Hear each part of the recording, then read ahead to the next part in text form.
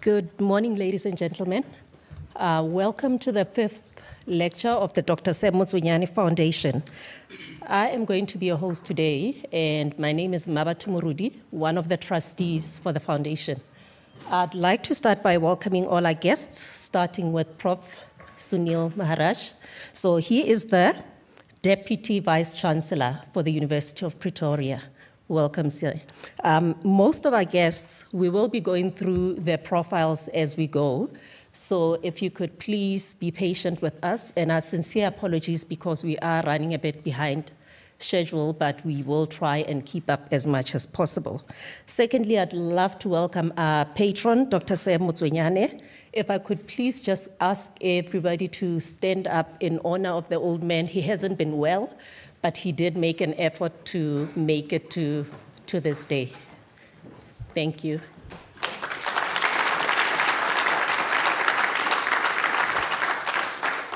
Thank you kindly. Ndata Mogolo wouldn't have been here and well taken care of without Nkhono Jocelyn. So if we could also please just give her a hand to say we are grateful for all.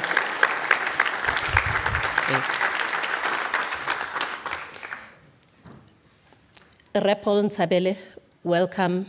Chairman, you have steered the ship up until this point. So for that, we are truly grateful. Our keynote speaker, Mr. Robe, we are grateful for having accepted our invitation to address us today and see how we're taking this ship forward in the future. Me Edna, as well, Ralebocha, for having been holding hands with us on this journey up until this point. We have seen great change since you came on board. I'd like to also acknowledge other speakers who will be presenting today. I'm not able to mention all of you by name currently, but I'll do so later. Also, in our midst, we have Khosi Nchaupe Makapan III, Rahwa Mkhelara. We have Mandulo Zulu, daughter of the King Zwelithini, former Ambassador Monaisa, Prof. Wiseman Ngutlu, Chairman of KPMG, Dr. Ruel Khoza, former Chairman of PIC, David Letswalo, Director of the Thabo Mbeki School, UNISA, Mampa Kanyane, Deputy Chair of Chairs, Gauteng Legislature, Peggy DeBrain, MMC, Social Development, Prof. Lulama Kalinge, Council Member of the Tshwane South College, Reverend Sekejane and Reverend Pungula, praise singer Malefatsane Motsuenyane, and other representatives of the Motsuenyane Foundation, as well as the representatives from the University of Pretoria. I have forgotten to mention the representatives of the diplomatic co-ops. Honored guests, welcome today to the 5th annual lecture. I hope we can all hold hands as we steer the ship of changing Africa for the better. Thank you. To kickstart our program this morning, I'd like to call upon Reverend Moagi Sekejane to lead us in prayer.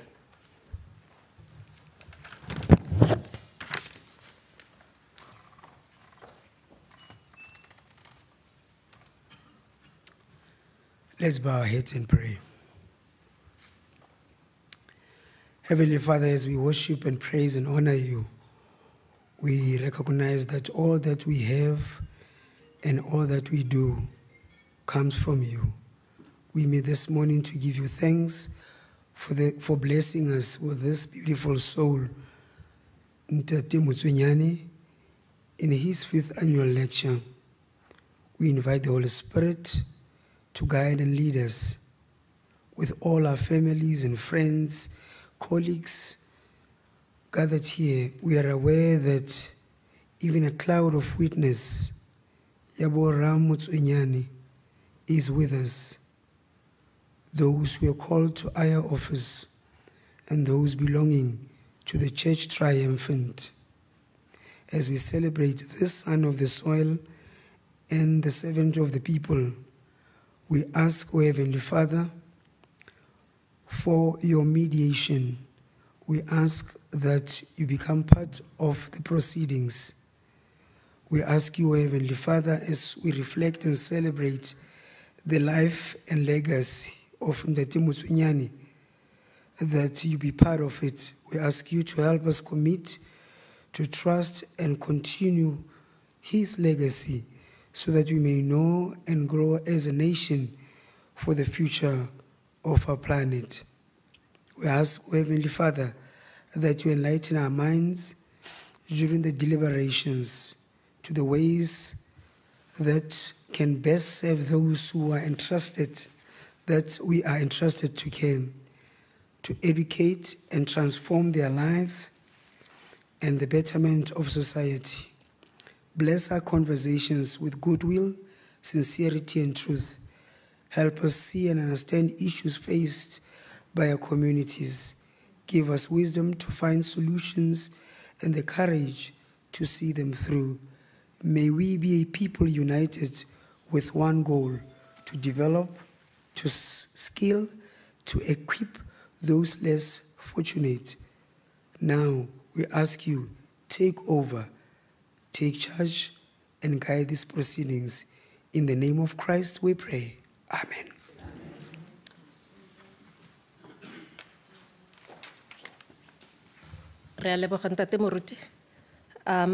Prof. Maharaj, you are up next. And I wanted to just point out that as a trustee, when we started engaging with the University of Pretoria, what made me realize that Professor Kupe was quite serious about development in Africa is that our first planning meeting, we had departments upon departments that were represented at that meeting. And what that said to me is that we are united in purpose, and the realization that development cannot happen in silos. We need each other to make it work.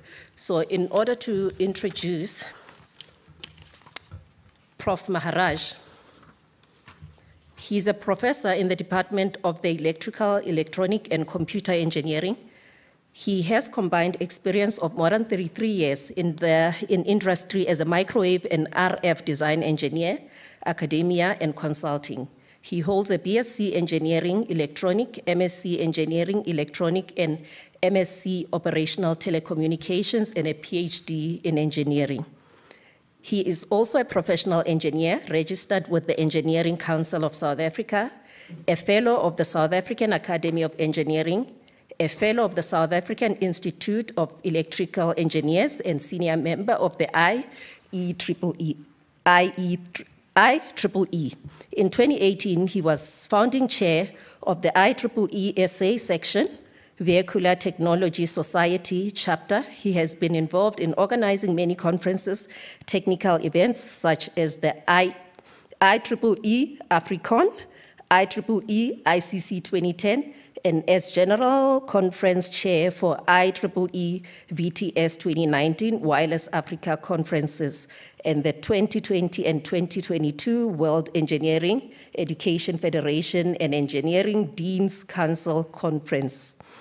He has previously been head of Department of Engineering and Electronic and Computer Engineering between 2014 and 2022, served as Dean of the Faculty of Engineering, Built Environment, Information Technology until his appointment as Vice Principal Research, Innovation, and Postgraduate Education in August 2022. Welcome, sir.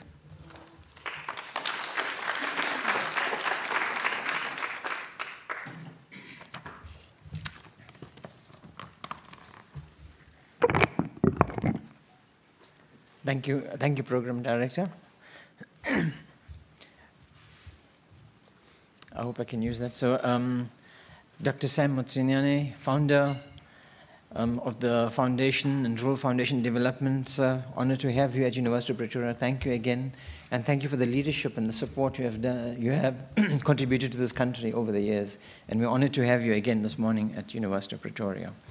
Of course, there are other dignitaries from the Foundation, Chairperson, Dr. Paul Chabele, of course, board members. One of my colleagues I met today, Professor George Lenyai, who has been a colleague of mine for many, many years, and glad to see him after, I think, 30 years today. also involved in that. And of course, our founding member and guest of honor and speaker today, Ms. Gloria Serobe. Welcome very much, ma'am. Wonderful to have you on our campus. And of course, the incoming trustees, and of course, trustees that's going to be there. Of course, our ambassadors from the different parts, our dignitaries today here, ladies and gentlemen, family of Dr. Sam Motsuenyane and other colleagues. Wonderful to have you on our University of Pretoria campus, and thank you for being here. So good day and welcome to everybody here today. Of course, on behalf of our Vice Chancellor and Principal, who could not be here today, so I'm acting on his behalf, I would like to extend a very warm welcome to you to the 5th annual Dr. Sam Motsuenyane lecture. It is a great privilege for the university to once again be playing a part in hosting this distinguished event here at our Future Africa Research Platform, which has become an important annual feature on our calendar. As an institution, we are passionate about power of partnerships and are grateful for the relationship we have with the Dr. Sam Motsuenyane Foundation. The outstanding work done by the foundation is an inspiration for us as we strive towards our goal of strengthening the university's social responsiveness and impact in society. Addressing the needs and challenges impeding the development of township and rural communities in South Africa, particularly in the agricultural sector, and thereby stimulating economic activity in these areas, has been of critical relevance ever since the esteemed Dr. Sam Motsuenyane began to dedicate his life to pioneering and promoting entrepreneurship and black business during the days of apartheid.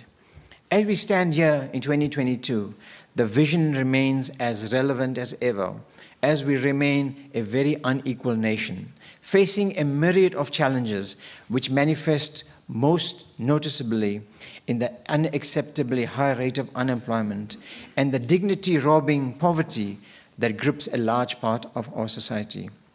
The selfless work being done by the foundation continues to uphold the concept of Ubuntu, of Africanism, which of course embodied in Dr. Motsuenyane, who has, throughout his career, modeled the very essence of self-driven leadership in action, leadership which is compassionate, accountable, and introspective. Thank you, sir, for your flawless example as one of South Africa's best-known and most successful entrepreneurs, with an interest in almost every major business sector in the country's economy. There is so much that our young job creators can learn from you. Their ability to be big despite the challenges, the importance of investing in the development of necessary strategic and technical capabilities, and how to exercise wise choices, such as creating your own compelling vision and agenda, and being confident and courageous enough to follow your dreams, no matter how long it takes, are just some starting points. And most importantly, your humility. This morning, we look forward to hearing from another extremely well-respected business person, our keynote speaker, Ms. Gloria Serobe, who is a pioneer in the field of broad-based economic empowerment for women, who has, during her career, made a unique and outstanding contribution to transformative social engagement. We are so grateful for the opportunity to learn from and be inspired by a trailblazer who has worked tirelessly and strategically to achieve necessary change. Our country has overcome so many obstacles, and often through the cumulative impact of courageous individuals whose actions have changed the course of history. As a leading research-intensive university in Africa, we see our role at the University of Pretoria as developing people and creating knowledge which will overcome the obstacles which lie ahead. The university is renowned for research breakthroughs that hold significant benefits to society, and we will continue to strive to find solutions for the nation, continent, and world's pressing issues. For example, 3 days ago, we launched the National Biosecurity Hub with Minister Toko Didiza and Minister Blaine Zamande. That's one example of our partnership with government to look at sustainable food systems through national biosecurity, because as we know, food is very important for our sustenance for Africa and the world beyond. And we can see the challenges with food production given the current challenges we're sitting with between Russia and Ukraine. Of course, there are considerable challenges to be overcome in order to unlock the potential of Africa and achieve the African Union 2063 agenda of, I quote, a prosperous Africa based on inclusive growth and sustainable development, where poverty is eradicated in one generation, close quote. But given that the future of the world depends on the future of Africa, due to the sheer size of its rapidly growing youthful population, we are left with no other option than to rise to the challenge and to empower our youth and develop them as future leaders. We do this knowing that our forefathers did, that this transformative work cannot be done alone, and that it is certainly not for ourselves, but for the very livelihood of our future generation. I think we owe it to our future generation. Furthermore, the University of Pretoria has made great strides through its high-tech incubator and accelerator to support its student entrepreneurship and on job creation opportunities. So Tax Innovation is a non-profit company which is owned by the University of Pretoria, and its main purpose is to support its students in high-tech business startups.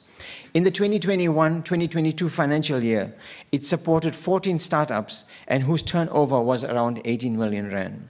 We hope that through this initiative, we also make a small contribution to mitigating poverty, unemployment, and inequality that plagues our country. And we help our students not only to find jobs, but to help to create jobs, because they will help to employ the youth of the future. So welcome to all of you, and I look forward to the presentation by a distinguished speaker, Ms. Gloria Seroba. Thank you for this opportunity, for coming to University of Pretoria. Thank you for using our venue and our facility. And like we said, we always like to work with partners, because as we have in Africa, we say, if you want to go fast, you go alone. But if you want to go far, we go together. Thank you very much and have a great event.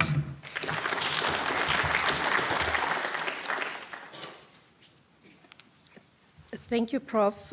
So fitting, especially talking about food challenges.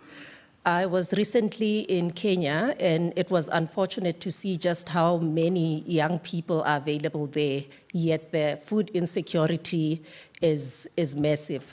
And having spoken about food challenges, I'll move over to a chairperson whom I know is quite passionate about food security, Mr. Paul Ntshabele. So, Mr. Paul is the chairperson of the Dr. Motsuenyane Rural Development Foundation. He's an agronomist, an agribusiness and land reform leader. He has passion for food security. He has led various leadership roles. He has held various leadership roles at the University of Pretoria and was part of the CIFA students in free enterprise. He does pro bono work with smallholder farmers throughout the country and volunteers in various agricultural platforms. Welcome, Paul.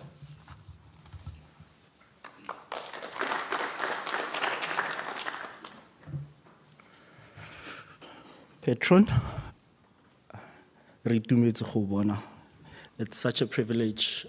We are so blessed to have our patron at 95 years of age to be with us. Limama, thank you so much. To the principal, Maharaj, thank you for hosting us. To Gloria Seroba. Gloria Seroba used to be my boss. She used to be our chairperson at the Agricultural Development Agency. It's a pleasure, and we look forward to the keynote address.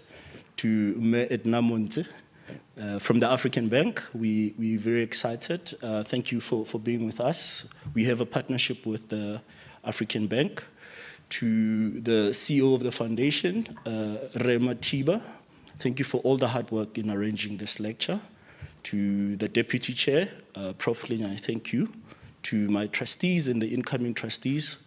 To all the guests of honors and the diplomatic court, all protocol observed. To the guests and all those that are streaming live, thank you for joining us. Last week, I was crisscrossing KZN with the Ingonyama Trust. And we started up north, and we spent a few days. We stopped at different valleys, seeing the different inkosis. And one of the valleys that we stopped at was in the Keza area, in Klabatini, one of the beautiful lands where the land is quite green and lush, and you've got spring water, you've got rivers meandering through the land, and you even have waterfalls, beautiful waterfalls that we drove through, and we sat with Inkosi Mdebele, and he was telling us that, you know, he's quite concerned about the lack of development on one of the fertile land with so much water. And in the last days, last week, we then went to the south coast, around the Harding town in the south coast, in the Mzimkhulwana Valley, beautiful valley where we drove through the forest, we drove through the Kwamcha forests, we then spent some time with Inkosi Jali in the Jali Valley, and we sat with him, and he was telling me a story that during the July unrest, his community was at risk of not being able to even buy food because the Harding town was closed. And as he's talking to me, I'm actually looking through a stream of water, and behind the hut, there's a forest that shows you how lush the land is. And on my way back, I was actually coming to the board meeting, and the flight was delayed. And I sat with my colleagues from University of South Africa Enterprise, and we were baffled and we were lost for words at the vastness of the land that we saw when we did the tour with the Ngonyama Trust, and the water that was available. And in arriving at the airport, I rushed to our board meeting.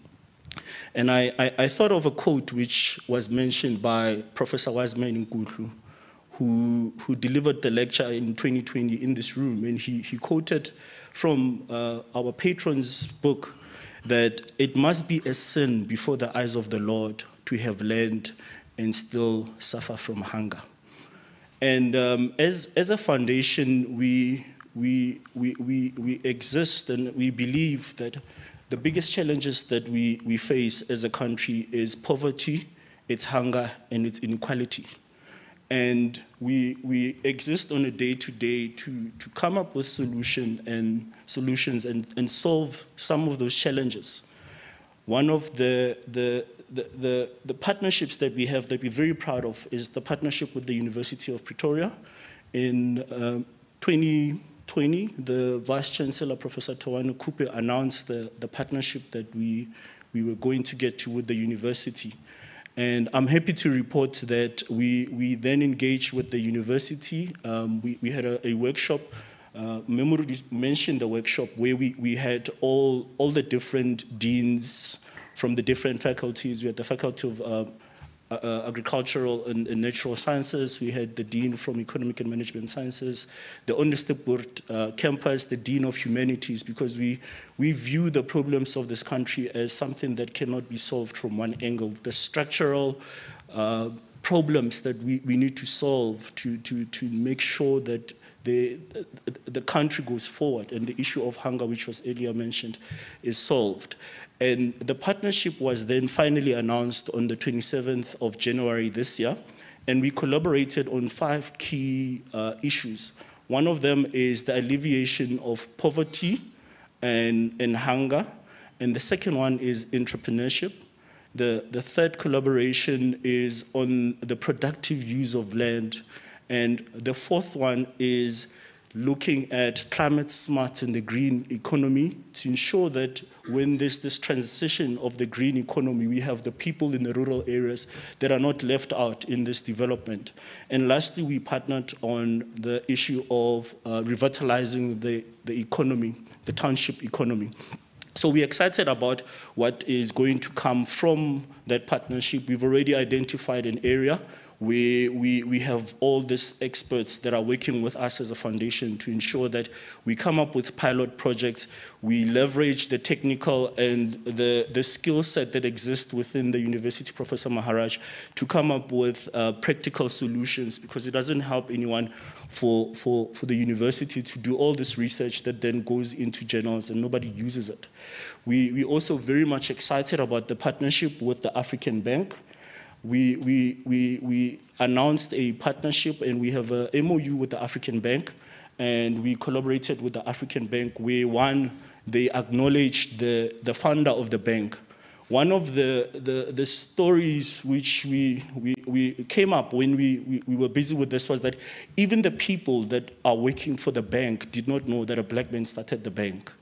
And it's a story that we are excited that one of the partnerships includes us doing a documentary. So there's a documentary that's coming up where it tracks the life of our patron and also how the bank was founded. And we think this story needs to be told, because even now with the freedom and the power and the leverages that we have black people that are not able to do what our patron was able to do with this generation during apartheid.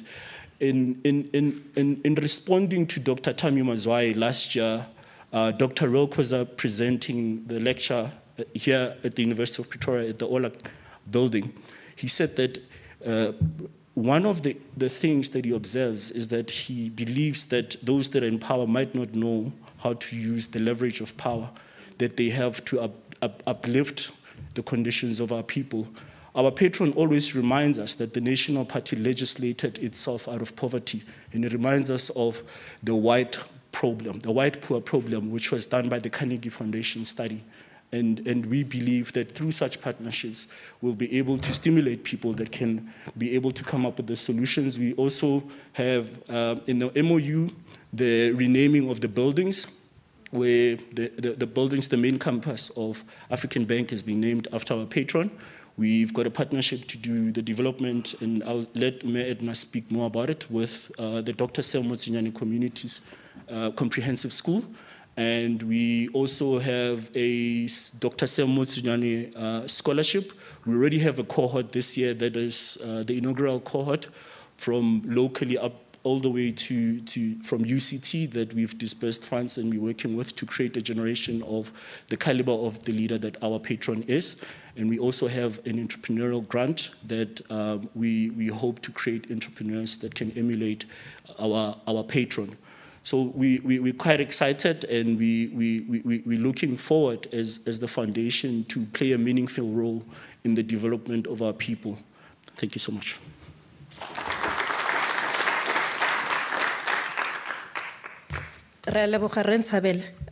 As you're speaking, I got reminded of an experience that Ntate Mogolo had that he spoke about in his book, The Testament of Hope, where he mentions that during the time that they were setting up a bank, an old man, he met up with an old man that came to make his contribution. And a comment that this old man made was that it's like planting a tree. I'm contributing this money. I may not be able to see the benefits myself, but my children will be able to see these benefits. And I do believe that every effort that we're making now, it's planting those trees that we're hoping that future generations will be able to enjoy the shade in future. We're moving over to Me Edna Munse. We've worked so well with her over the last year. We've made great strides, mainly because of her passion. Me Edna has been pushing and pushing and pushing to see things happen, and I can safely say she's managed to do exactly that. So she's the group executive at African Bank under transformation and sustainability. Edna Munse manages and leads an extensive portfolio that comprises of transformation, sustainability, ethics, and BEE, stakeholder management, enterprise and supplier development, and ESG. As Chief of Staff, it is also Edna's role to ensure that the many initiatives of the bank's audacious Accelerate 25 strategy resonates amongst its people. Her role also includes leading the African Bank Strategy Execution Office and Enterprise Project Management Office in support and enablement of its audacious Accelerate 25 strategy. Welcome.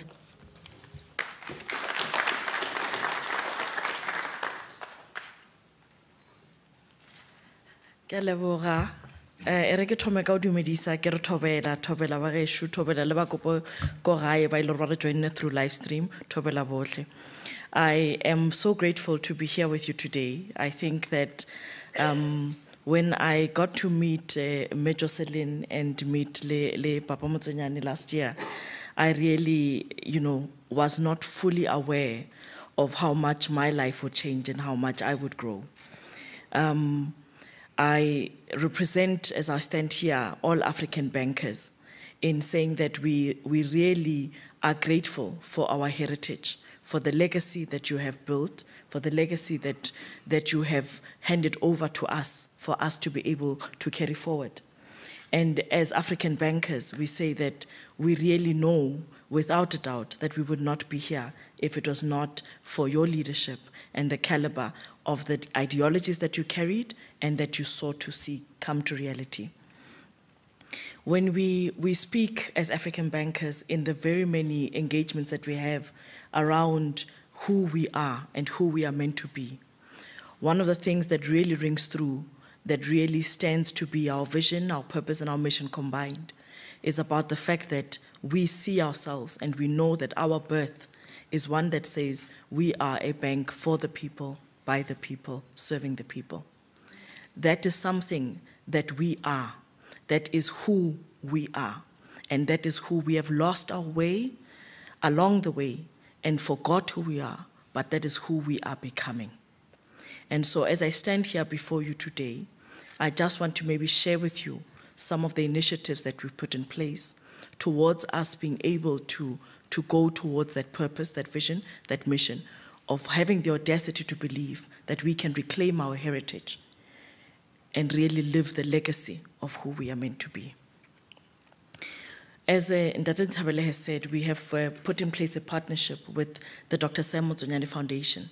And this was an important partnership for us because it sought to say that as we embark on this journey of our strategy, which we affectionately call Accelerate 25, and the reason why we call it Accelerate 25 is that we want excellence that is going to be accelerated for us to achieve certain goals by the year 2025. And so our Accelerate 25 strategy really guides us to say, how do we start to become who we are meant to be and go back to our heritage? And so the foundation really serves as a partner that reminds us, because as you would know in life, you do sometimes find yourself losing your way. You do sometimes find yourself faced with challenges that shape you in a different direction than that which you were necessarily born for. And so the African Bank of today is, I am proud to say, Ndata Motsuenyane, becoming the African bank that you sought to make it. We had found ourselves in a situation where we were a monoline business, so we only lend and lend credit line only to specific individuals. However, I stand here today proud to say that is no longer the case.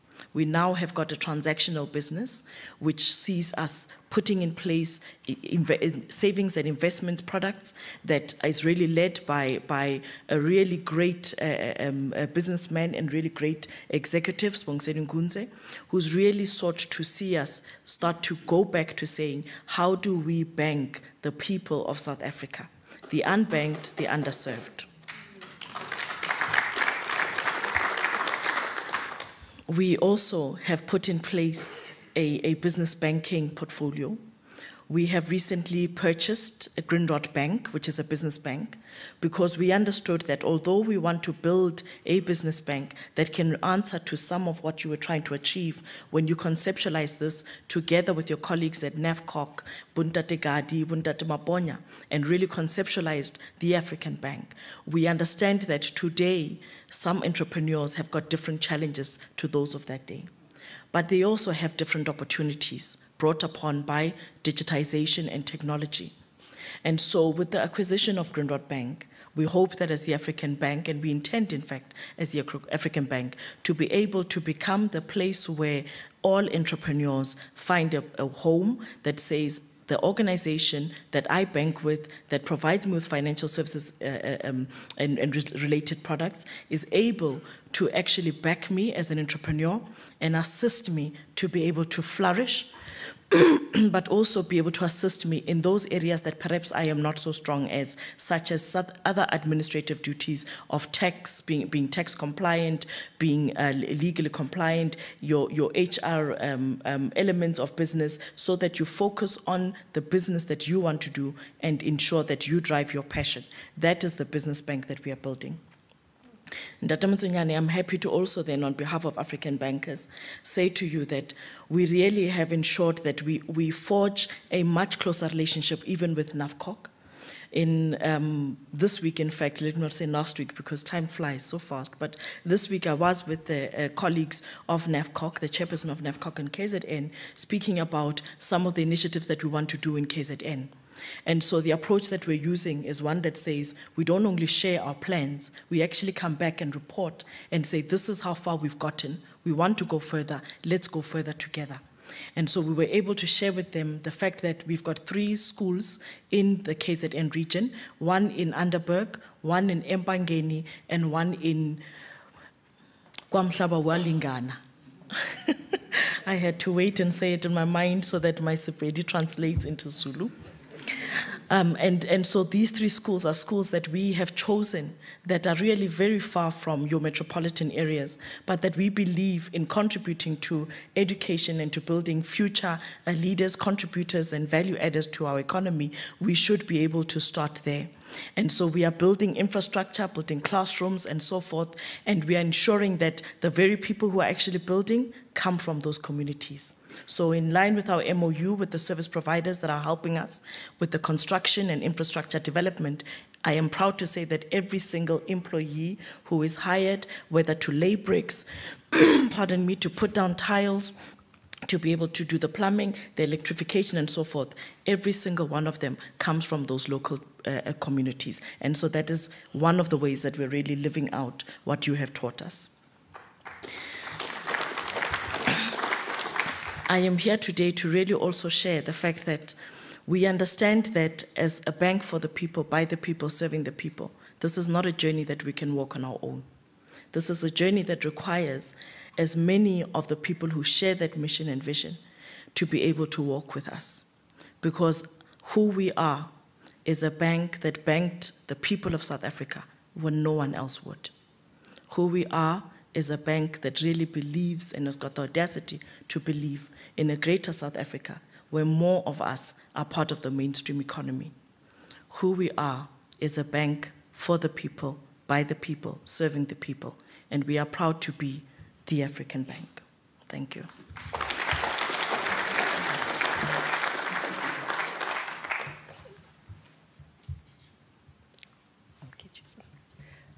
Memonsa, thank you so much.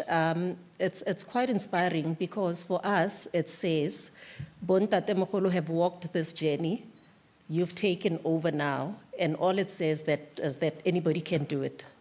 We are truly grateful. We are hoping that it's inspiring for each and every one of us here to say somebody has walked this journey to this point, and somebody has taken from that point to the next, who's taking from the next. And we're hoping through these lectures, young people listening everywhere will take from that and run with it for the future.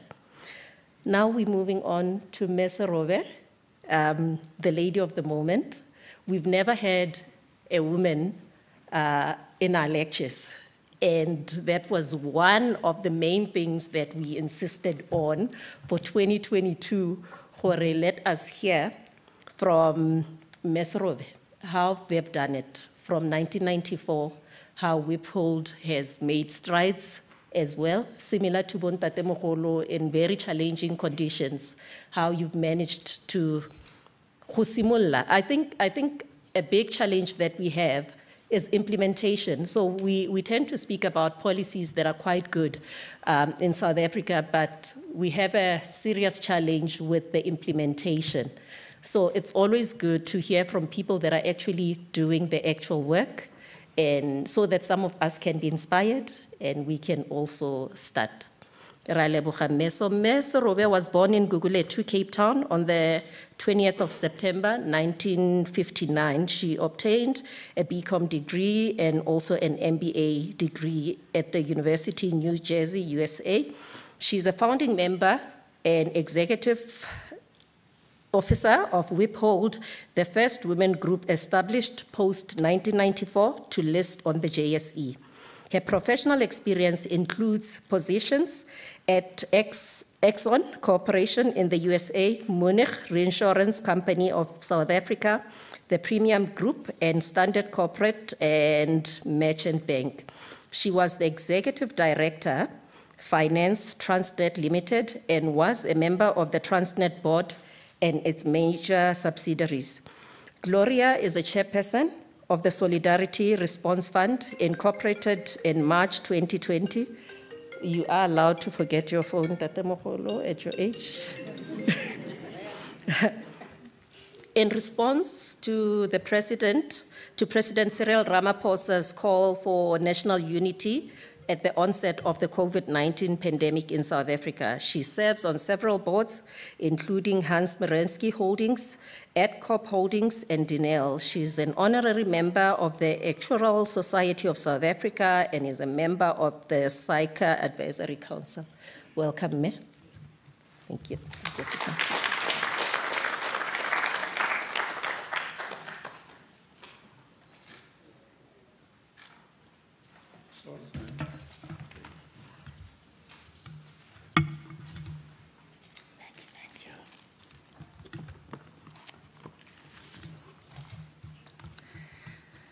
Thank you very much, honorable guests. The program director has helped us with making sure everybody has been acknowledged, and so I don't have to repeat that.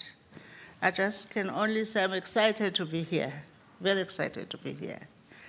Tate Motsuenyane, it is such an honor just to sit next to you, even if I say nothing. It's just so special, man. It is just so special. There's so much to learn from you. I was telling Dr. Motsuenyane that from here I'm off to the airport. I'm going to Saudi Arabia, which is where the first ambassador for the democratic South Africa to Saudi Arabia, it was Dr. Motsuenyane. And he covered 5 countries while he was there in the region: Saudi Arabia, Bahrain, UAE, Yemen, and Oman. And if you have a picture of that map, it's a lot of work. And of course, he was very young, so he could do that. So I'm looking forward to meeting the Saudis, and I will tell the Chamber of Commerce about your foundation, the OU support. I will make sure. This was supposed to be the easiest lecture to make, because it is a lecture of somebody that I love a lot. It just made it difficult because his work covers a long period, and so in the audience I started getting confused that the leader of today, whether in business or in any part of the civil society or in government, the leader of today is 30-something years old. The whole story of apartheid is fading. And so when you try to put a context to what exactly he did, you have to spend a bit of time on it, because somebody who is 30-something today is born after 1980. And we have to keep rehashing the story in a positive way, because Dr. Motsuenyane wants us to use that story in a positive way.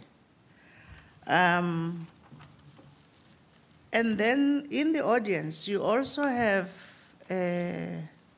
people who also brought us up now. I see Ntate Khoza is here. He's my big brother, and he's always watching. Please don't put a foot wrong. I'm watching you. It's such a beautiful space to be in, because the reason we are not in trouble is because there are people that we are scared of. It's very important. And then last week, Professor Nkutlu threatened me now that even if he's on virtual, he's in the front seat. He was my professor for first year. And this is somebody who has seen me growing up, and he threatened me, "You dare not embarrass me," in that lecture. So, Dr. Motsuenyane, it just became quite a complicated lecture to make, having all those people in mind, but try I will. I am in awe of this great man, Dr. Motsuenyane. I still have to understand how I was given the huge honor of being asked to deliver this lecture to this 95-year-old great icon of ours, while he can still hear what I think of him. Even more intimidating and frightening, May, you were not in the house, but it was to sit with him for almost 5 hours in his house in Winterveld, listening as he talked me through his life, only a tiny bit of which I knew about. But Ntate Motsuenyane, coming from a business family in Cape Town in the 1970s, as children, we all knew when Dr. Motsuenyane was coming as a president of NAFCOC. You will remember these names: Otatu Vokwana, Otatu Mama, Otatu Mamfanya, Okati, Otatu Fondo, Otatu Pelwan, Otatu Phillips, Otatu Boy Zuma, Riba, remember the names? Mr. Nkonzo, Mr. Luke, and others. They were then the leading lights of black business in the Western Cape. As a children, we looked forward to this because there was always a chance when you're making tea, there will be some Marie biscuits left over and lemon creams. And so you were always the first one to go and fetch that tray because you know there's something left there. It is therefore a fair reflection to say that Wiphold, Nail, Rail, Nozala, Worldwide, WDB, all those early entities, we are the products of this living legend and visionary. As his children, he made us believe that we can actually do it. As a visionary, the character of Dr. Motsuenyane is pretty much the same in my mind as that of that old scholar, Reverend Diosoga, portraying the art of bequeathing a massive legacy to South Africa in a way that is irreversible. Because of these age groups, I had sought to spend just 2 minutes on Reverend Diosoga to explain why I actually see this similarity. And so in 1829, Reverend Diosoga was born to a traditional family in the rural Eastern Cape and became one of the first blacks to go to school. Following the Scottish missionaries who were his mentors, he ended up being a famous scholar at the University of Glasgow in Scotland, in literature and in theology.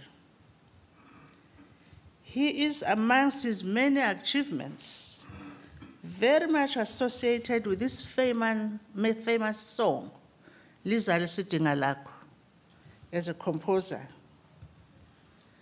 But the biggest legacy that Dio Soga left behind for South Africa is very much through his two children, William Anderson Soga and Jotelo Festiri Soga.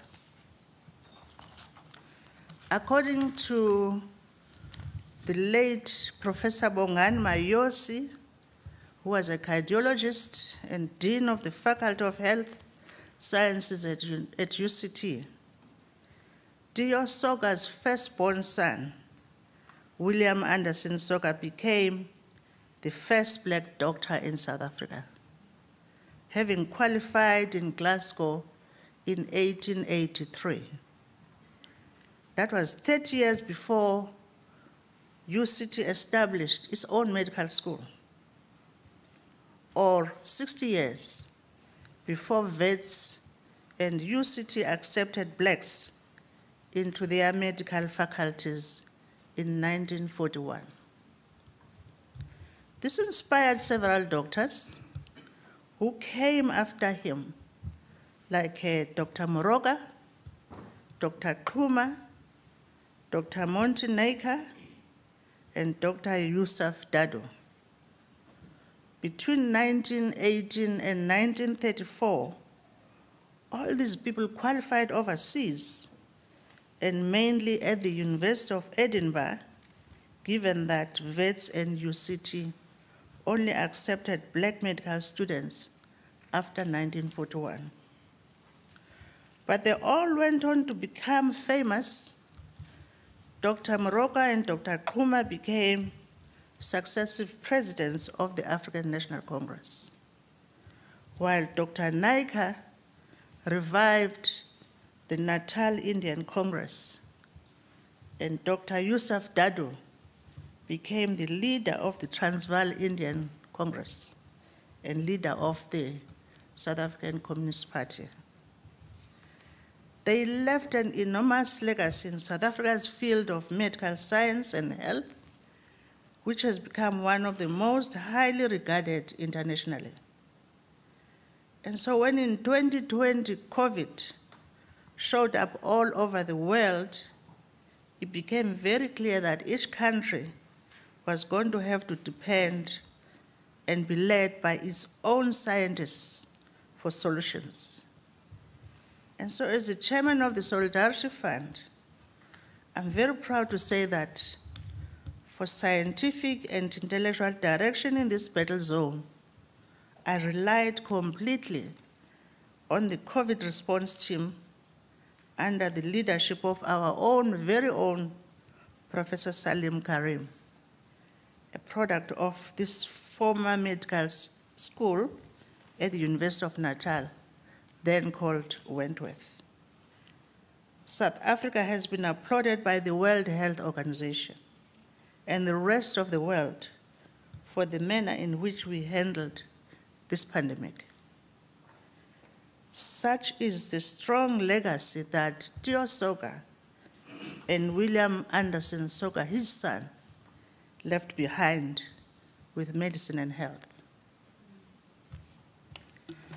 It is actually his second son, Dr. Jotelo Soga, who became the first ever South African of any race to receive a degree in veterinary science. In 1886, he qualified at Edinburgh College of Medicine and Veterinary Medicine as a member of the Royal College of Veterinary Surgeons, with a gold medal distinction in botany. After coming back home to South Africa, he helped eradicate rinderpest, a highly contagious and fatal cattle disease that almost decimated South Africa's cattle stock. For the next 26 years, until 1925, he was the only veterinary surgeon, both black and white, of any color in South Africa. And so befittingly, in May 2009, the University of Pretoria named the library after him at the Faculty of Veterinary Science. It is now called Dr. Jotelo Festeri Soga Library. We need to really give a round of applause to University of Pretoria to recognize these icons of ours. And so besides his own influence in theology and literature, what I'm trying to say here is that Reverend Tio Soga left behind a huge legacy in these two areas, in medicine and health and in agriculture, in a way that is irreversible. And then I come to the legacy of Dr. Motsuenyane. You're going to see the same kind of trend. 100 years after Tio Soga was born, in 1829, a baby born was born in Potchefstroom. In 1927, to the late Solomon P. and Christina Motsuenyane. He was to be named Samuel Mokgethi Motsuenyane. And given the harsh realities of the South African political environment for blacks, his parents could not have imagined he would grow to be such a towering figure, straddling business and politics. Unlike Tio Soga, who died at the age of 42 years, at 95 years old, Dr. Motsuenyane has the privilege of still being here, directing the orchestra of what business should look like and holding firmly in his hands his dreams for agriculture and rural development.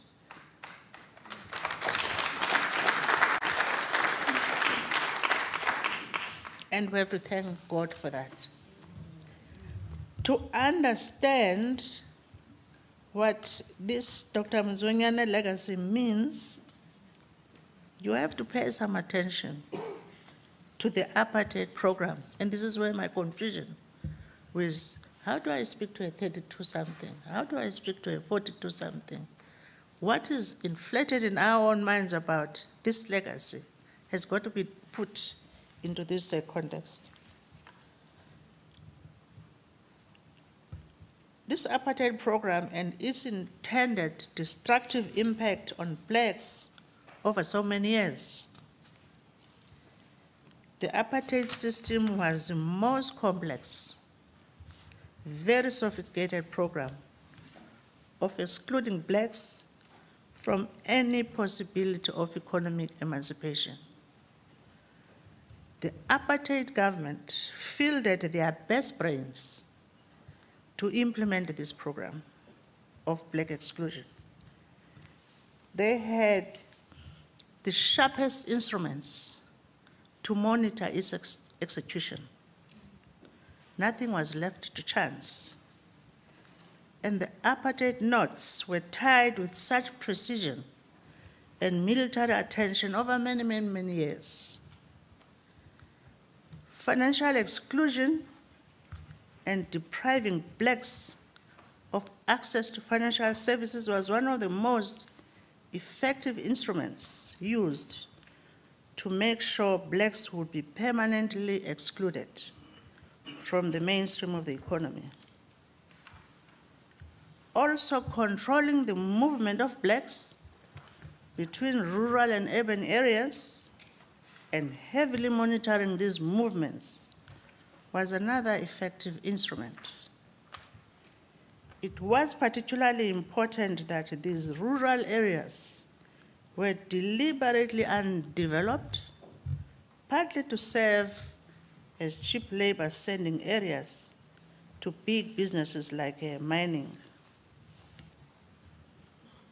It is the reversal of these two instruments that seems to have occupied Dr. Motsuenyane's mind in everything he did. Attempting to undo all of this horrible past, it required a lot of attention to detail, with the same amount of precision to untie these apartheid knots. This explains why it is in these two areas that Dr. Motsuenyane's legacy is most pronounced. The financial inclusion of blacks through African Bank and agriculture and rural development. Boldness, courage, and intentionality with, as African Bank says, with so much audacity, is what was required to untie these knots. And these character traits, Dr. Motsuenyane has got them in abundance. Even as he sits on that wheelchair, you can actually see them.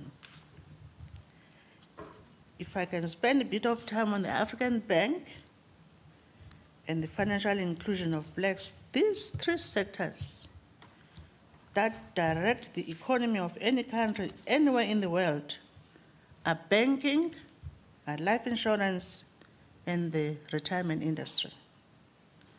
And one of the many reasons for this is that they carry the savings of depositors, they carry the premiums of policyholders, and they carry the contributions of the beneficiaries of the retirement funds. This, for anywhere in the world, becomes that main source of investment capital.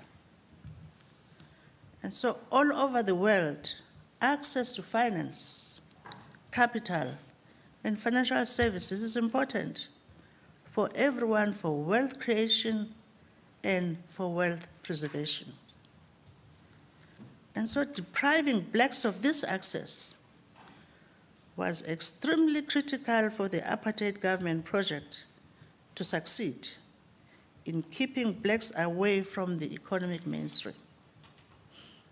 It now sounds very strange to say that even as late as 1989, blacks were not allowed to be members of the pension funds, and this was legislated. It's very difficult to tell a 32-year-old child this, that we were not allowed to be members of the retirement industry. It is in this context that the audacity of Dr. Motsuenyane as NAFCOC leadership in forcing the establishment of African Bank is beyond anyone's imagination. Bold, courageous, and intentional.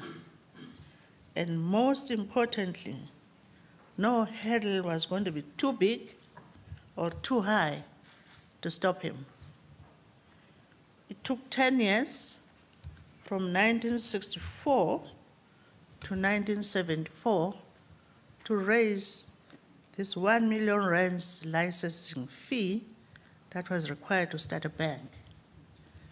And so African Bank was established in 1975. The beauty and the privilege you have, Dr. Motsuenyane, is that you are now witnessing your own children battling it out there in their most professional and intellectual way to make sure that African Bank is that bank that you had in mind in 1964. The likes of Lesetja Kganyago at Central Bank, Governor, and his team, the likes of Kennedy Bungane, the CEO and his team, or Thabo Loti, the chairman and their teams, are all playing in this orchestra conducted by you to make sure that never again will blacks be so crudely excluded from the economic mainstream. Even the young Riki gave off his last hours on earth to just do it for you, Dr. Motsuenyane.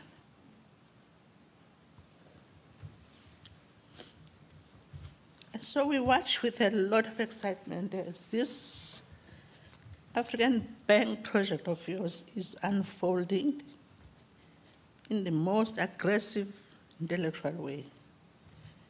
And the teams consolidating to create the scale that is required to compete with the established banks.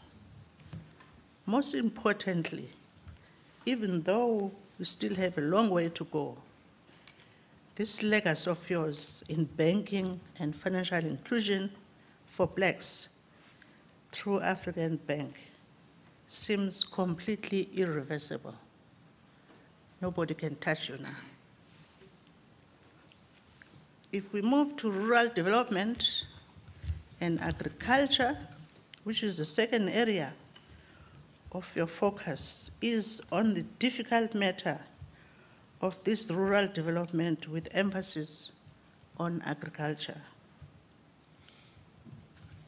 Rural agricultural development is made more complicated by the fact that over 32% of the South African population lives in rural areas.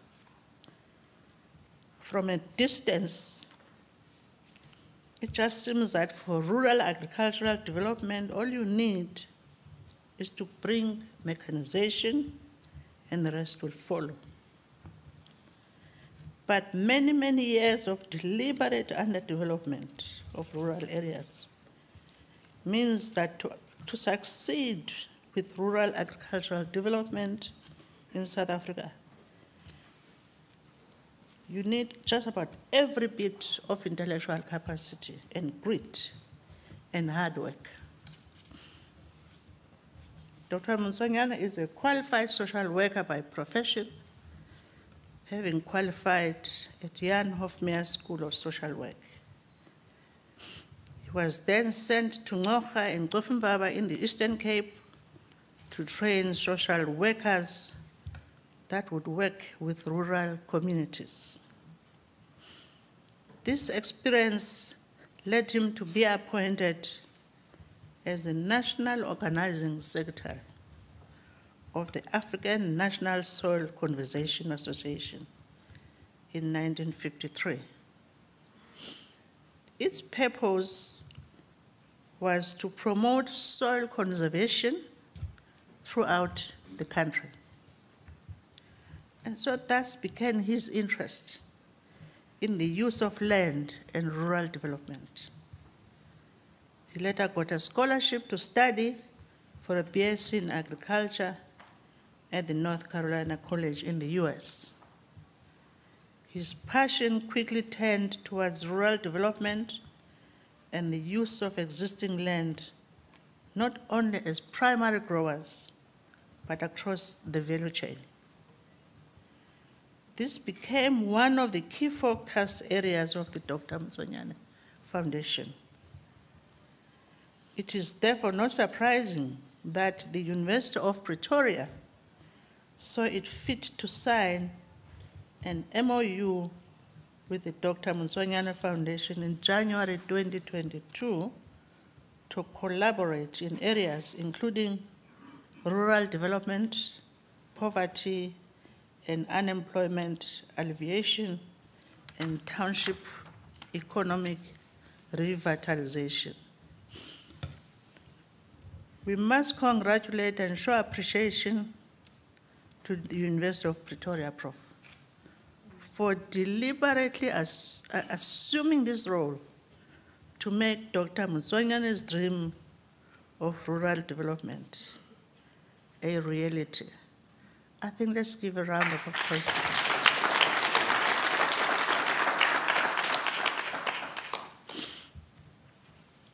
He is grappling with the debate of land expropriation without compensation and trying to reconcile this with the vast tracts of fallow land in the hands of government and tribal leadership in rural areas.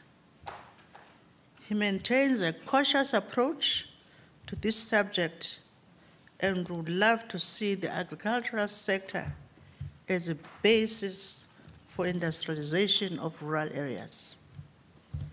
His project in grain, citrus, and vegetables cover the provinces of Gauteng, Limpopo, and Northwest. And as with most development projects, Dr. Motsuenyane has had his own disappointments. The Dr. Motsuenyane Foundation experienced a project that was vandalized and looted after being handed over to the communities for which it was founded. Of course, that hurts. This, he says, was one of the lowest points in his life. Clearly, this community had no buy-in to this project. But to respond to this mayhem, the Dr. Motsuenyane Foundation created what is now called an asset-based development approach, as opposed to a need-based community approach. He believes this approach prepares communities for successful project implementation with the aim to reduce the high failure of development initiatives, to shift the mindset of communities from being consumers to producers, to appreciate and identify community assets and unlock their potential, to partner effectively with external partners, and to provide local solutions. We were therefore very much flattered as we polled when the Dr. Motsuenyane Foundation approached us to share about our own experience in the rural Eastern Cape with a maize and soya bean operation on 2,500 hectares of communally owned land, given that the challenges are pretty much the same. The challenges for rural development arise from the fact that there was a deliberate plan to exclude these rural communities from being part of any economy. These rural areas were therefore never designed for any form of development. Rural development, and specifically agriculture development, quickly finds itself with a whole lot of challenges. One, the degraded soil and land conditions. Good potential land, but with degraded soils, overgrazing, trees and bushes, the cost of rehabilitation just becomes too much. The second challenge you face is the lack of documentation of farming or planting history and lack of research and development. Unlike the traditional maize belts, there is not a readily available history of even what inputs to use, what kind of seed cultivars you must use, fertilizers and chemical mixes best suited to farming in most of these rural areas. Third challenge is a lack of farming infrastructure. There's very little farming infrastructure in place, making the setup or establishment costs very high. Establishment infrastructure would include farm buildings or operational base, fencing mainly. Most of this land is not fenced, and good dams. The fourth area of challenge is the mechanization challenges. The absence of good quality mechanization contractors in the area means that any sizable commercial farming operation would need to own most of its own equipment. Contractors that are available are mostly not in the immediate areas, are not always reliable, and are very expensive. The fifth challenge is limited, degraded, or non-existent support infrastructure. That includes clean water, resources, degraded roads and bridges, and very little or no operational rail infrastructure. Then you have the next challenge, which is the lack of security of tenure for communal land. And therefore that is followed by the next challenge, which is lack of access to finance. So banks and other agri-finance institutions perceive high cost and risk in lending working capital and investment finance to farming operations in rural areas and on communal land in particular. The lack of tenure security is the reason cited most by the financing institutions for withholding funding support. By the way, that's exactly why WIPOL is there. We are forcing the boundaries. We have to push the wall.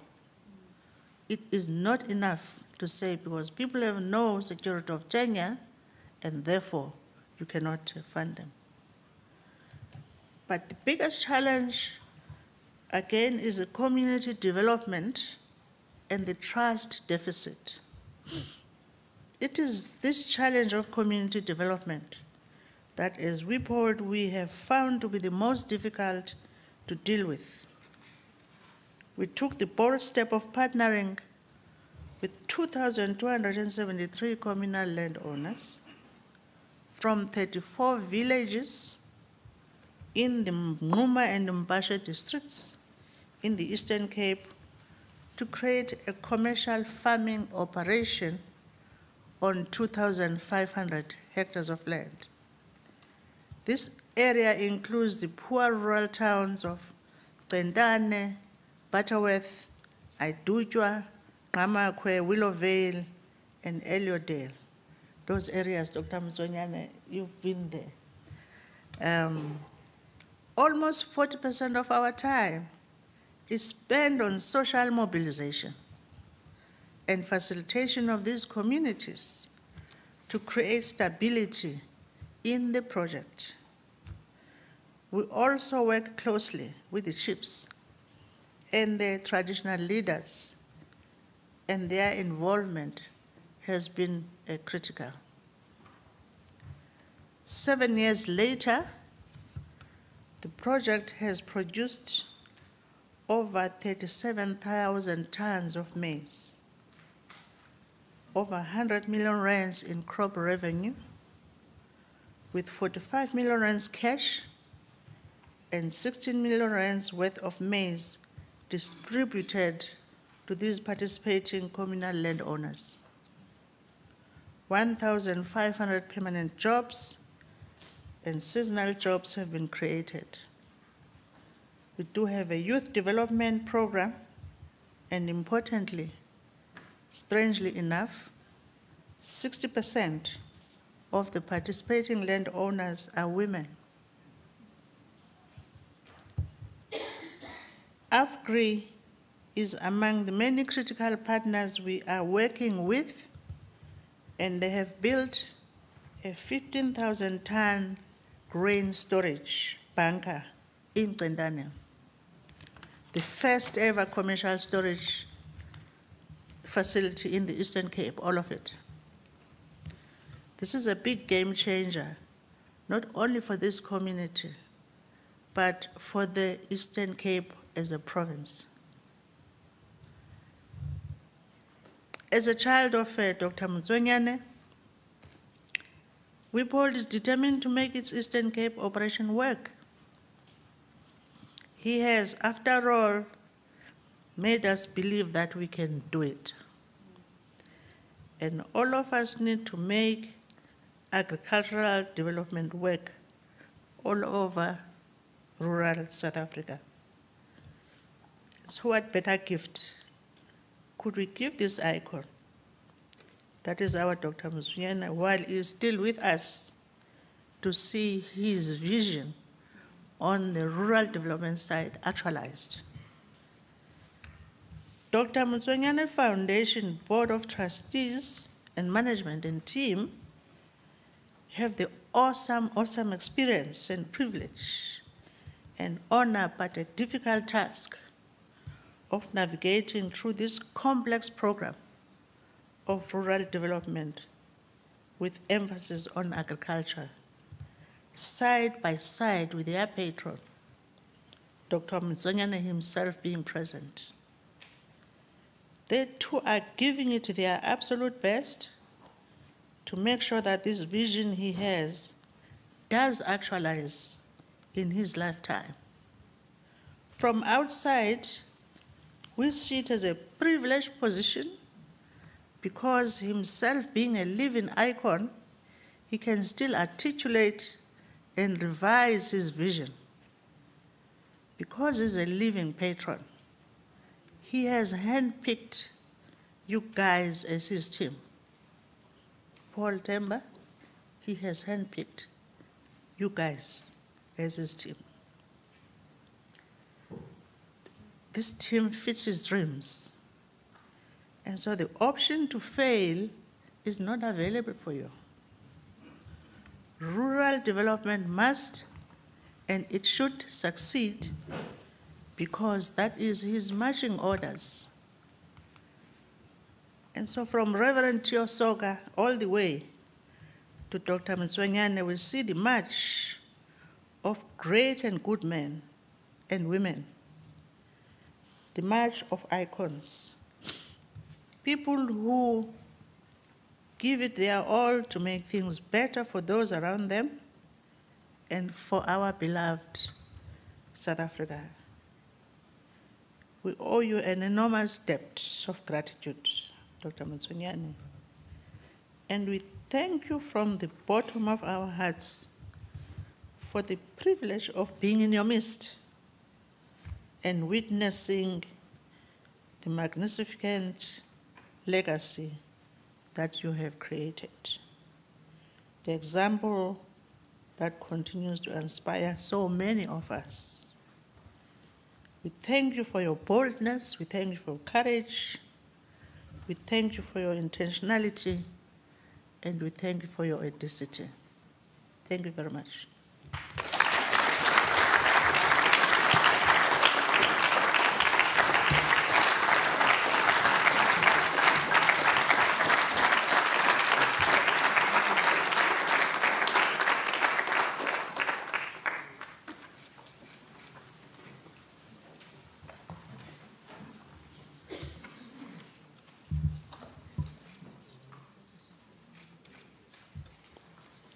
Ms. Robert, thank you so much. I think what we're going to do now is just allow some questions from the floor or online. I'm not sure if there's anybody, if we could also limit it to very short questions and also the responses, if we might please keep them quite brief. We are pressed for time now. So from the floor, I'm not sure if there's anybody that's got a question. And if there's a mic, the mic is there. Any questions on the floor?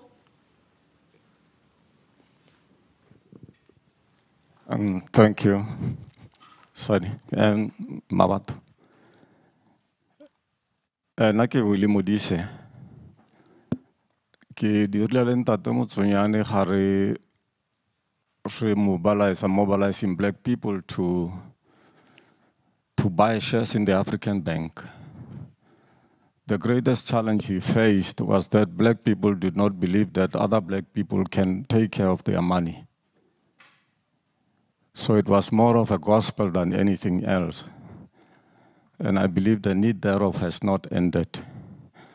In those days, we got support from the rustic rural people, not from people who could speak English. Now, I see there is a paper here at Nayare Pledge. Renshaven. Yare Pledge. This pledge presupposes, as I read it, for we must pledge money for the sustenance of the foundation. Now, I would want to disrupt it a bit and say, let every one of us here fill in this form. If you do not have money that you want to pledge to open up a banking account with the African Bank. because the African Bank is taking care of the foundation as well.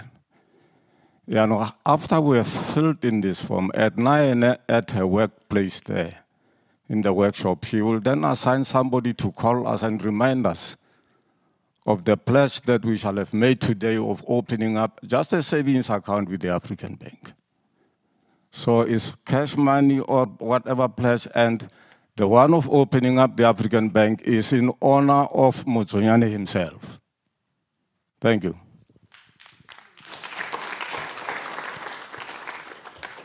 Thank you, Remudisa. I'm not sure if Memunse, you want to respond to that. Alternatively, there was a section where Re Mulamu was going to speak on fundraising. I think maybe let's pause that one until he deals with it. Okay. Is there there's another question? In the meantime, I'll go to the online questions. So you'll be the last one if I take the question on the screen. A question from Mr. Ntshabele. The lecture is now in its 5th year. What is the significance of these lectures, and what has been done to ensure that the general public understands the role that this lecture plays or it's intends to achieve?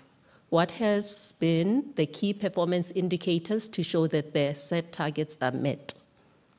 No, thank you. The lecture, in its nature, is not a review, but it's a time that we take to celebrate the icon that is our patron. So we host the lecture to reflect, to take stock. I was privileged to have the two giants having a discussion where we had Dr. Rel Koza and our patron in Winterveld. And Dr. Rel Koza reminded us that we are very fortunate to have the sage still living, where we can draw from the fountain and the knowledge of the wisdom that they can bestow on us as leaders in business and civil society and in the political sphere to look at ourselves on a day-to-day and have these benchmarks that they've set so high that we've been shown the way. The path has been lit for us. We merely have to walk it. So we use the lecture as a time to inspire people out there that are watching this lecture to say, you know, Dr. Sam walked 8 kilometers to school when he was at Wilberforce. So for a kid that's having to cross rivers and walk to school, we're saying to you, you know, here's a man that did the same and grew up in the same conditions, that was able to start a bank, to that entrepreneur in Mabopane, in Soweto, that's dreaming of launching a company that can one day have an IPO at the London Stock Exchange. We're saying, here's a man that has done it. So we use these lectures to inspire people and to reflect and drive the political and economic discourse to take stock of where we are as a people. Thank you. And to teach, right? Thank you. Our last question. Dumela Mbakhaitso. My name is Victoria Ratsefola, and I'm very honored to be invited to this, and thank you very much for organizing this. And I think this question is to all of us, particularly from what Gloria Sorobe was saying. She said apartheid used the best equipment or tools to deprive us of financial and economic access. And I think the question to us, including Baholo Baron around the room, is have we used the best equipment for inclusion? And I'm in a banking industry, so I understand how frustrating it is to see Black people still not having access to economy or even finance or even credit. So I think maybe the question to all of us, I'm asking myself the same question. How do we get our heads together to say, how do we use the best equipment? Because I don't think we use the best equipment. How do we, while Baholo Baliting, just advise each other to say, what is the best equipment? we've got an idea, but it would be great if we share it together. I guess that's the first thing. And the second thing, sorry, is to get more information on the asset-based development approach, because I see the benefits of it, but I don't understand what that actually just mean in practice. Thank you. Any specific person you would like to respond to your question? It was part of Motsuenyane speech, but I think maybe the foundation will be in a better position because they're the ones who uses it. So I'll speak maybe on what you're saying. Thank you so much. And I think that's why we gather leaders and have this lecture to ask ourselves very pertinent questions, to say, have we honestly done what is best for our people, using the leverage and the levers and the tools that we have? A few years ago, our Deputy Chairman, Professor Lenyai, went to the Land Bank with the patron to seek funding. And this is a FDI that was created to fund black farmers and absorb the risk element that the normal banks would not venture into. And it was very disappointing that nothing came out of it.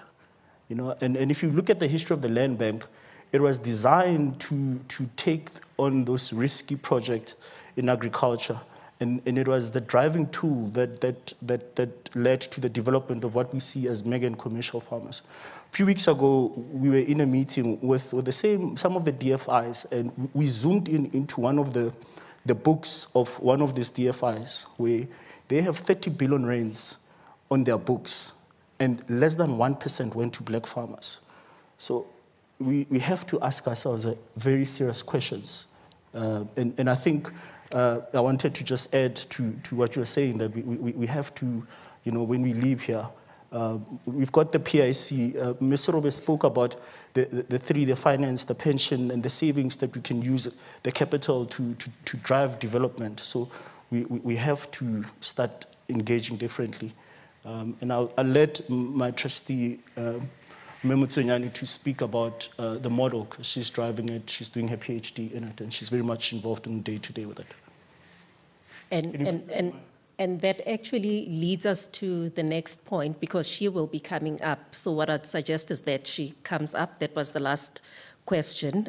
She is a professional and an expert in community development. So, Rakhadi, if you can come up, o tla bo feleletsa ka leboko to usher in the remarks from Ntate Mogolo.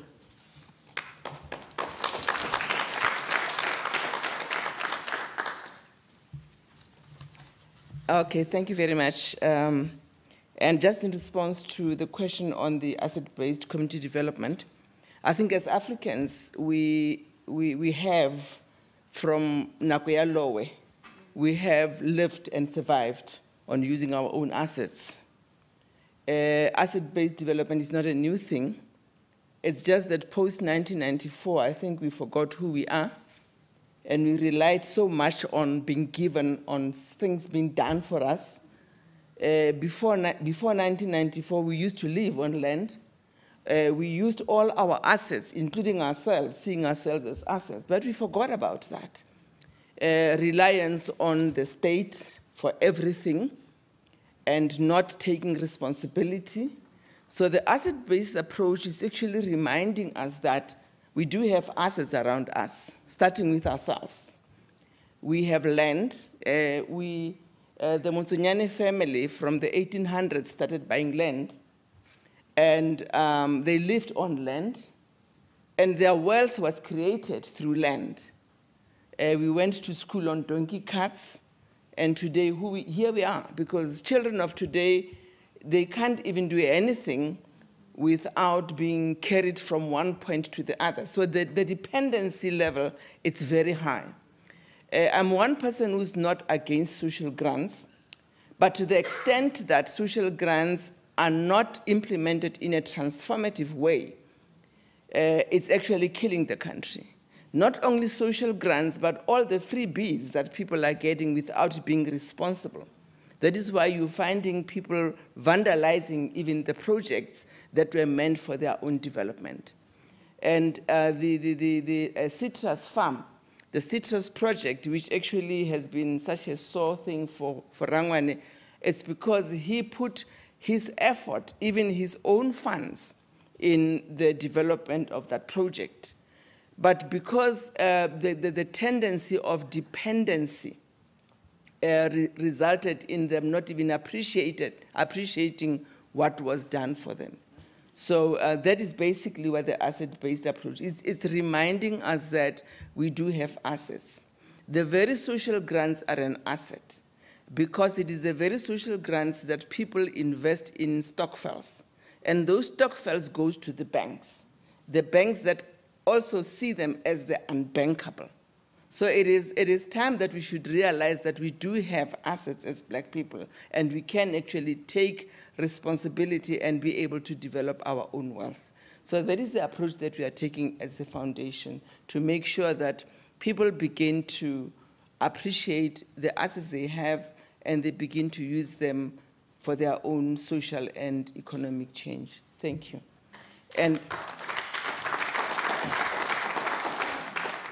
And on that note, ke builele rangwane, mokgethi Motsuenyane, mokena wa ga Modimo sana nonyana, motho wa ga lekobokobo le le ko molokwane, le ntseng le re kobokobo thapedi ya mmusi ya motlhanka. Gate tswang ka dikgoro, le wa komele le tlong go bona kgaswane, jaaka kgaswane a itse go tila. A itse go tila a ba kokotla semegolodi, a be a tlola sephudufudu kgamane. Gate magosi a mangwe a latola dilo, a itakanya diatla, a be a tse mabadibadi. Kgaswane yene ga a latole dilo, motho wa ga Modimo sana nonyana. Kgaswane gate fa a bolawa, ya bo ekete go bolawa noga. Megoma le mefenyane ya dilepe ya masitha. Thapedi ya mmusi ya motlhanka, ke motho wa ga Modimo sana nonyana. Nonyana e tswang mashi le bese se kgomo.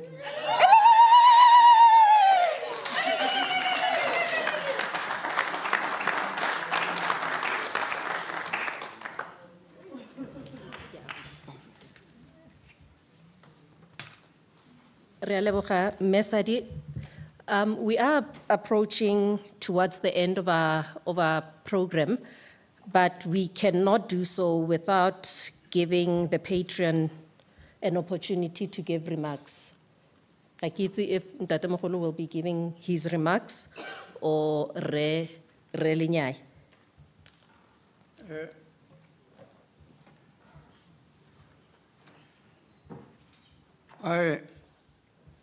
I am not quite well, so I had asked somebody to say my little bit of whatever I would have said, but I usually speak long, and I don't want to disappoint this crowd here by speaking too long. I've asked Professor Lenyai in 5 minutes to say what I would have wanted to say. Thank you very much, Re Motsuenyane. It's not easy to speak on behalf of Dr. Motsuenyane when he is present. So my license for saying things that I would have loved to say is very limited. For us in the foundation,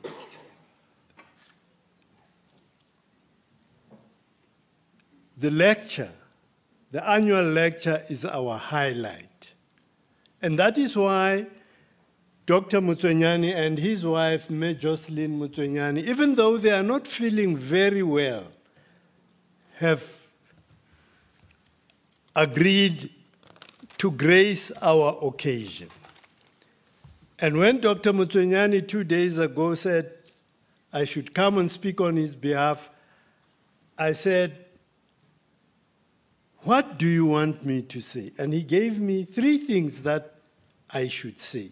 And I'm going to stick to the script because he's going to get a report from nobody else because he is here. He said, I must indicate that it's the first time that we have a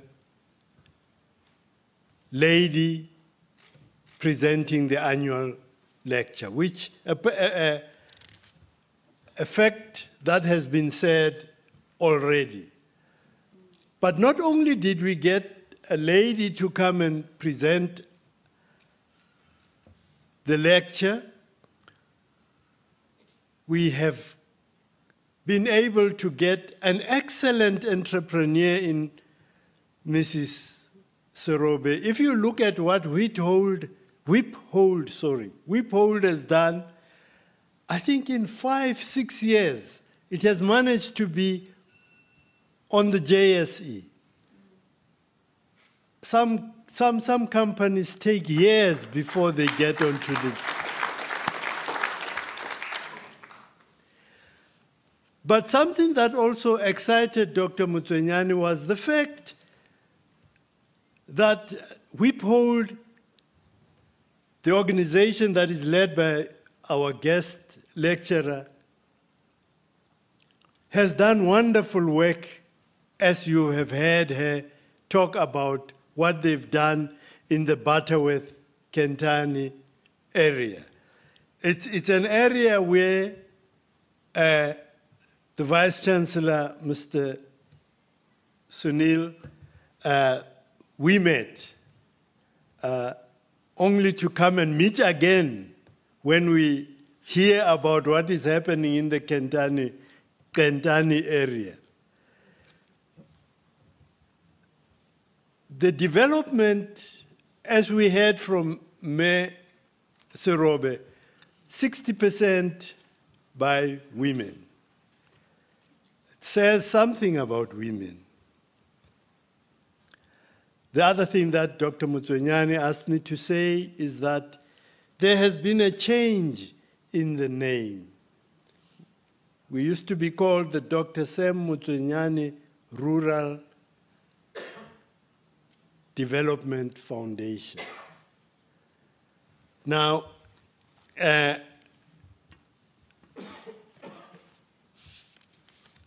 I think some of the NAFCOC colleagues of Dr. Motsuenyane, some of them are here, I've seen them, they felt that putting an emphasis on rural development seems to undermine the great legacy that he has left us in the business world.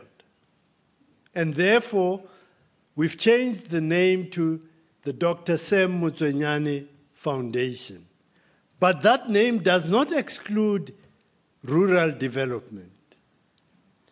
I hope the NAFCOC contingent will be satisfied. The foundation has succeeded in supporting a few students financially, and this is due to thanks to the African Bank, who have almost single-handedly funded our bursary. But I hope others will hear this and want also to add to the fund, our bursary fund.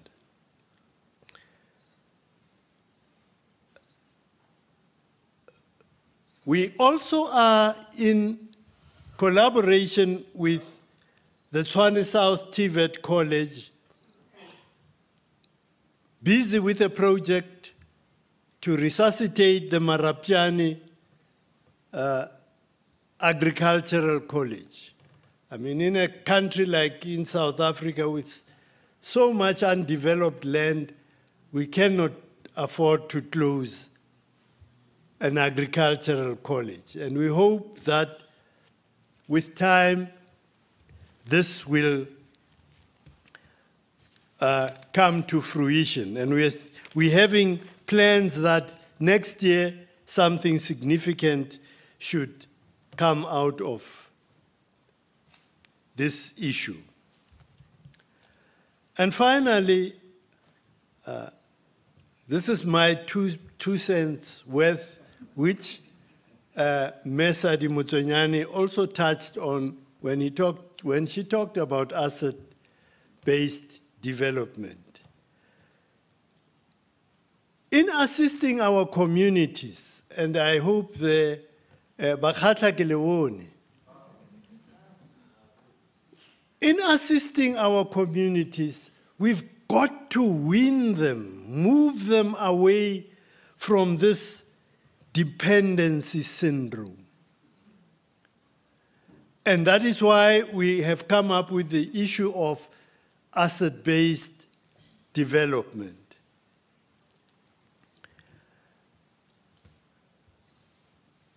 A lot of our projects, particularly in the past, failed because communities never saw themselves as owning the development. If something goes wrong, they will come to the foundation and say, ABCD has broken down. And when you say, what have you done about it? Frequently, nothing has been done about it. We want to get to a point where a community would say, ABC broke down, this is what we have done. Can you help us go over this hurdle? And if we can get our communities to get to that point, to say, this is, I mean, if your car breaks down, where do you go? You go to your bank account and you find out what you can do about it. You don't come and report it to the foundation. 5 minutes over. 1 second, Tata Motsuenyane. I have got to throw this one in. It comes from one of our African forebears, President Julius Nyerere. He says, if real development is to take place, the people have to be involved. I hope Mugwene, thank you.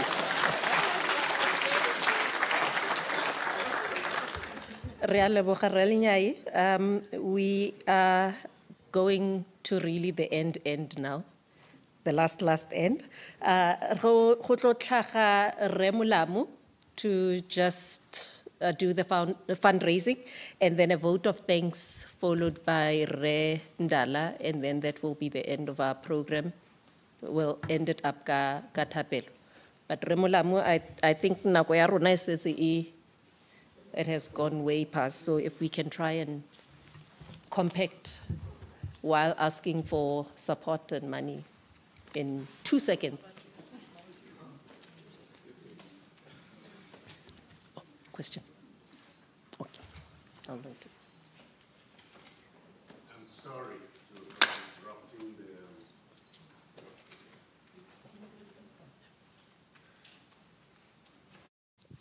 Thank you very much. I'm sorry for disrupting the program. My name is Solomon Azombi, Cameroon High Commissioner, and I want to speak under the control of our Dean here, thanking the Principal, the Vice Chancellor for the kind invite here.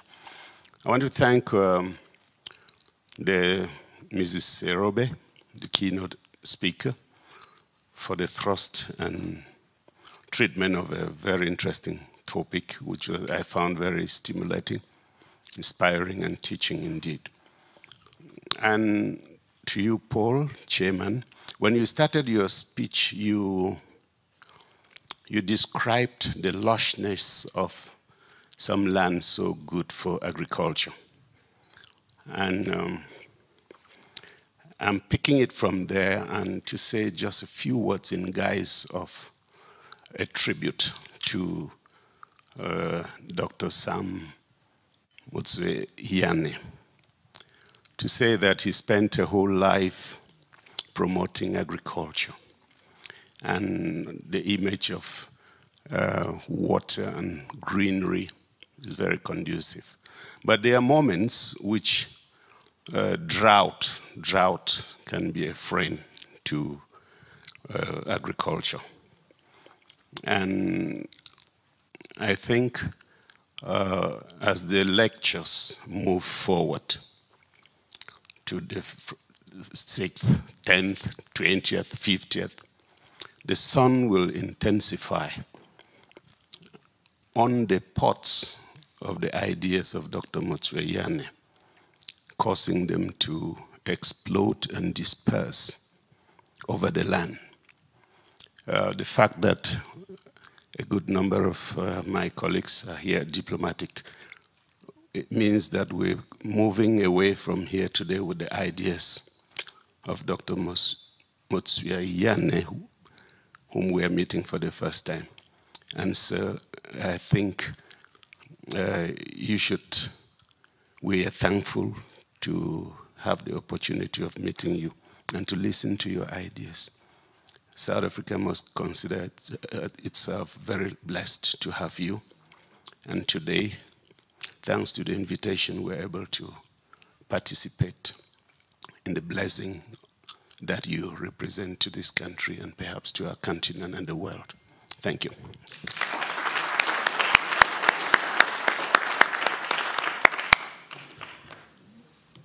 Good afternoon, everyone.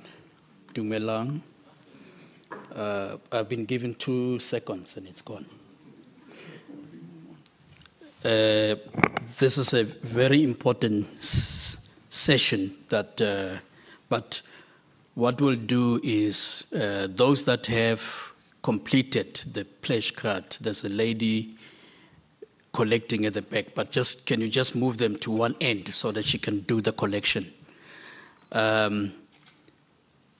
What is important and what is key in all my talks or sessions, I always say this: education is an inoculation towards distraction. We need to educate ourselves. We need to be less dependent on other people. We need to make sure that we do this. Welcome, everyone, and thank you very much. I feel honored to be part of this occasion and do also our patron today, Dr. Sam Motsuenyane, and all the speakers, all protocol observed.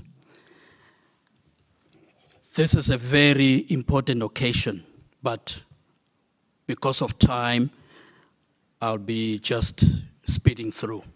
Now, what is key on this is to see what the foundation, the current projects that are there.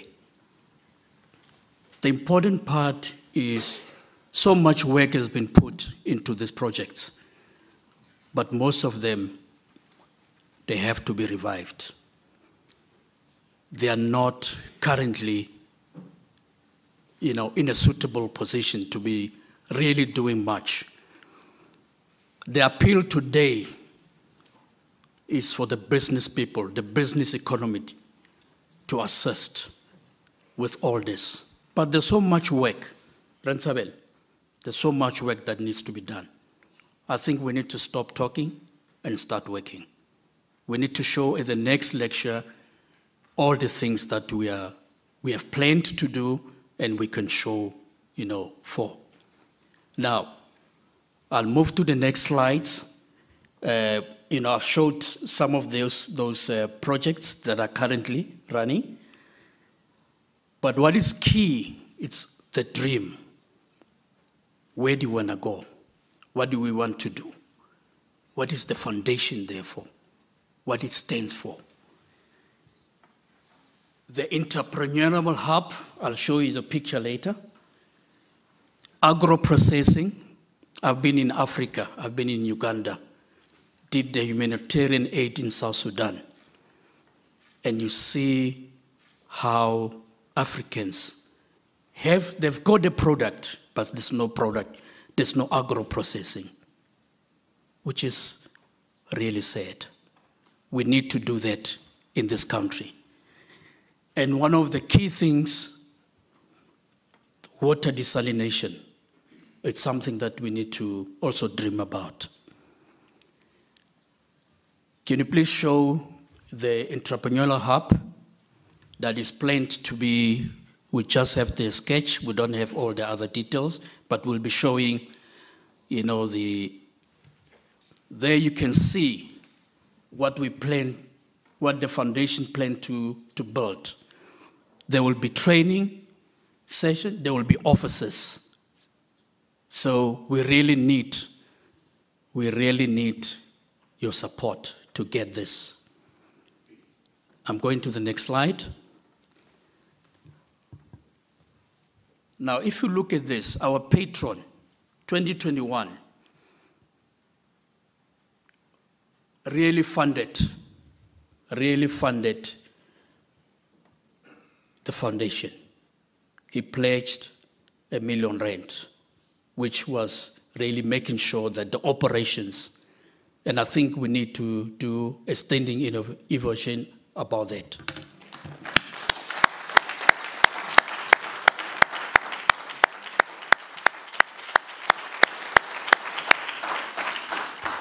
Thank you very much. And also with the assistance of African Bank.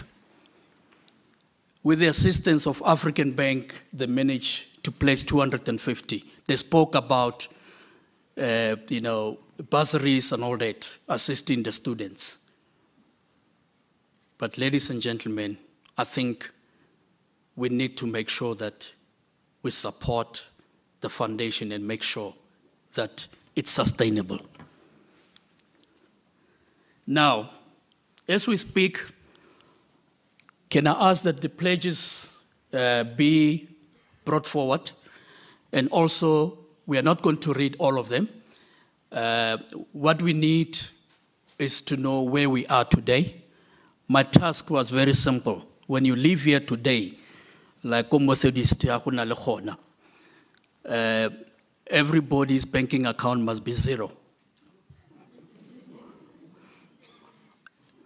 Methodist does that kahona. You leave the church with no cent. So can I ask today that we get the pledges, but also what Tate Willie Mudisa said, those that could not, even those that could, can we also open up bank accounts with the African Bank? And that information will be very, very important, that we need to see from today going forward how the community is responding to this.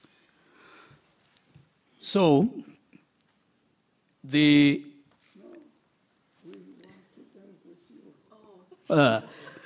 so I'm opening the floor for the fundraising, any donations that will be made to this. And I know with the pledges, it's nice to write, but also you need to write good amounts.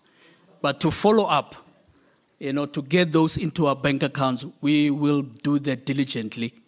We will even get to your house and, get the money. We really need the donations.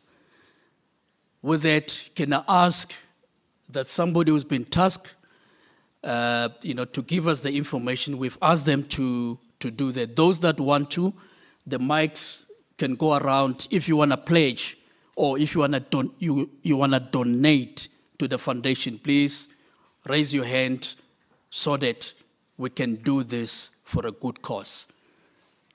That song, that video, I was here. Our patron is still here.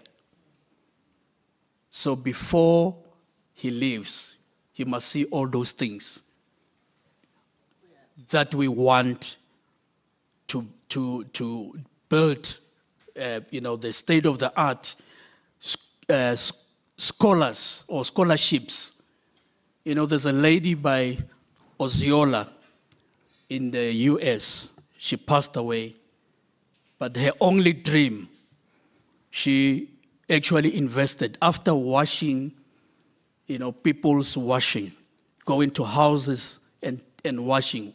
Every cent that they gave her, diligently, every day, she was putting that into the bank account, into a bank account. And later, 30 years, she already had 500 US dollars in the bank account. And when they ask her, what is your dream with the money that is in the bank? She said, I would like to educate our children, whether it's a policeman, whether it's a judge or anybody, I would like to put this money into education. And when she was 95, her first student graduated from university. Now, this is an opportunity. Can I ask that we have pledges? Any donations? Where's the mic? Thank you. It's Lucas. I would like to pledge, I think, over the next 4 quarters, 5,000 per quarter, which will make 20,000 over the year.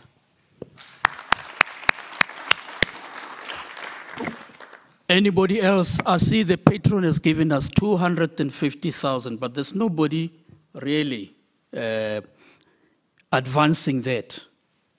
Is there anybody who has pledged that amount? Is there anybody who wants to donate? Please.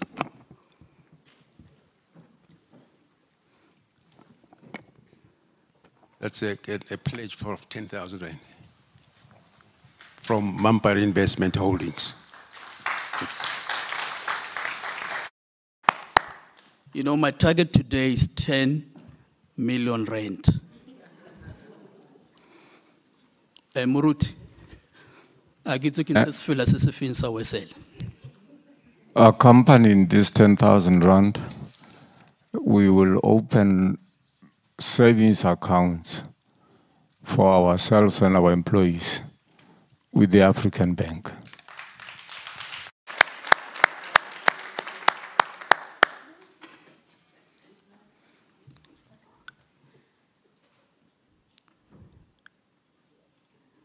Timber, do we have a total? Oh, there's another. Oh, Mr. Dube, is it 1 million rand? And those that want to do it in silent can also approach the foundation to do that. Timber, do you have a figure? It's 76,750. Can we make it 100,000?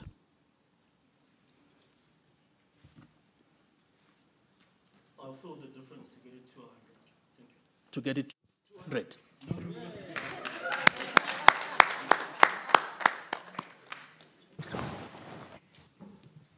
There's another hand.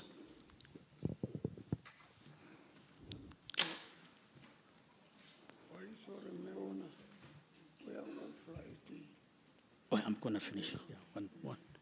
There's I think it's the last hand. Those that could not say it in front of everyone, you know, giving us 1 million rand, you can come and approach me.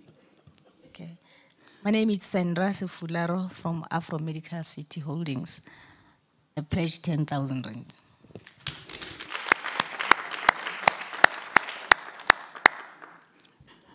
Did all the trustees? Yes. So the African Bank has pledged already 500,000 rands for this year on top of the 250,000 rand. Ah.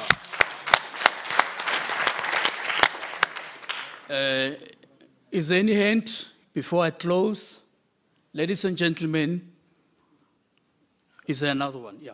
Ladies and gentlemen, thank you very much. We are running out of time. I think Ms. Robe is supposed to be, boarding a flight. So with this, thank you very much. We have to say thank you to African Bank. Oh, no, there's somebody coming here to say it, yeah. And with that, I would like us to do the round of applause and we move to the next subject.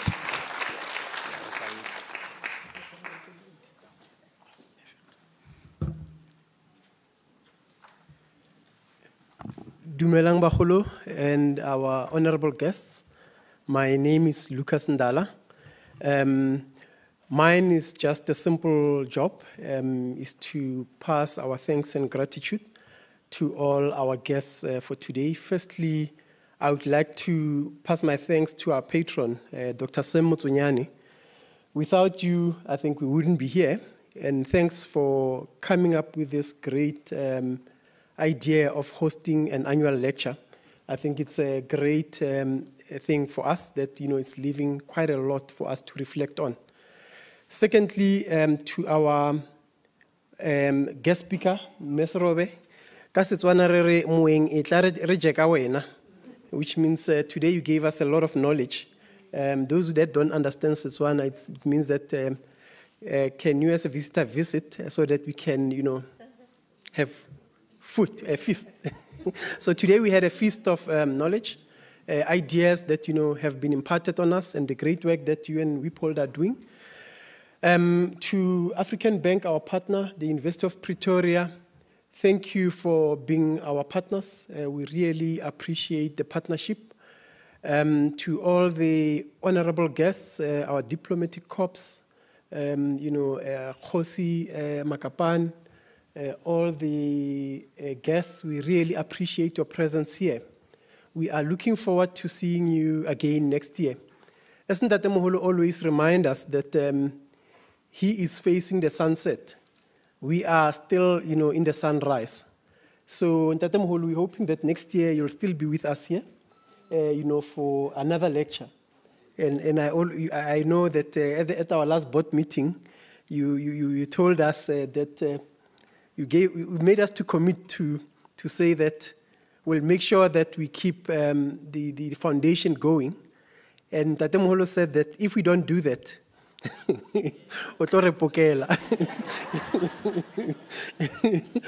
so without wasting too much time, thank you, and we really, really, really appreciate.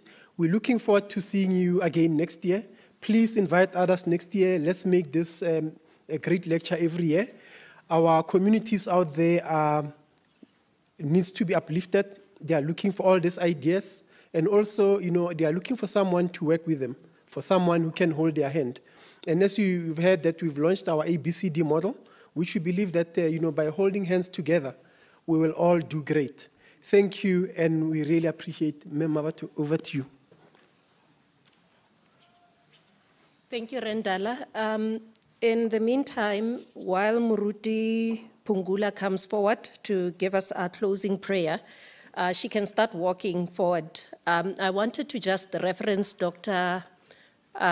Ruel Koza. He did a tribute for Ntate Mogolo's birthday.